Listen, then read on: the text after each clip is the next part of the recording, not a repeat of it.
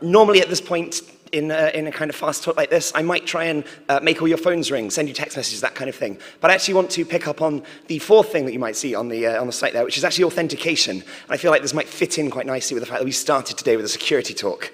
Because we actually own a little company called Authy, who are part of Twilio now, and do two-factor authentication as a service. They say two-factor authentication in one story point. I'm going to try and get that down into 5 minutes, and I hope you'll come and join me. So, I'd like to introduce you to my application. It's called Super Secret Puppies. And you have to, it's currently built up in Rails 4, I'm afraid. I haven't had time to upgrade it. Using Devise in order to authenticate. And when you are authenticated, you can look at pictures of puppies. This is my puppy. She's called Ruby. I didn't name her, which is the best thing. But, you know, if you are signed out, you can't go and see those puppies that ask you to sign in. Fantastic. Okay, let's really make those puppies super secret by securing that with two-factor authentication.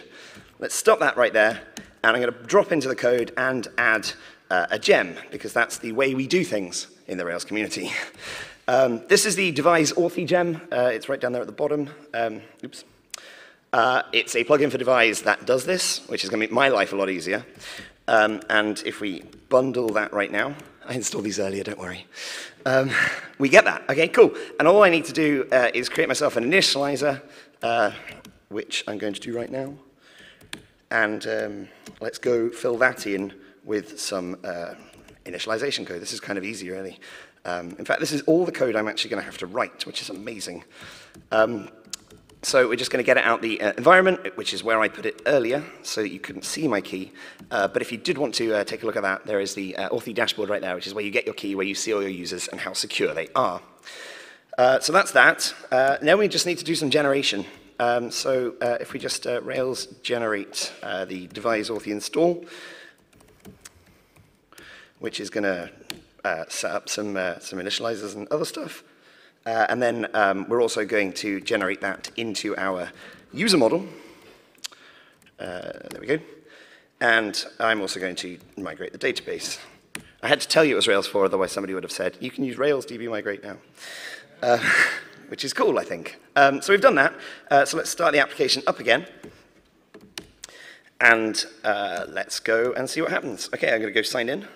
And right now, I haven't actually set up my authentication for my user yet, so I'm going to go and do that by going to enable Authy.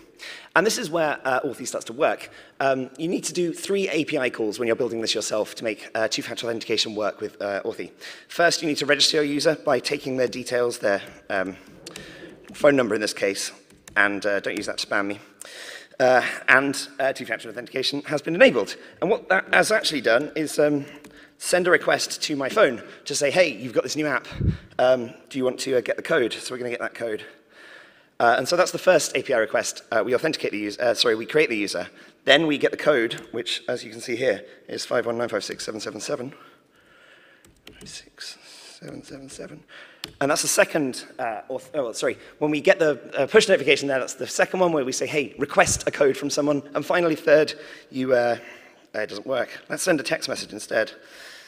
Maybe that'll work. There we go, 4245748. 4245748. I'm pretty good at remembering these things these days. And there we go, we are authenticated, and we can see our puppies and sign out, sign back in, and this time around, it will ask us for our authentication token again, and I'm not going to, let's see if this works again. 2012668, 2012668. And there we are, we're signed in. So we have created two-factor authentication in our application in what I think is about 5 minutes.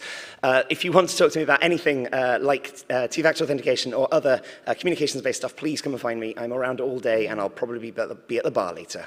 Thank you very much.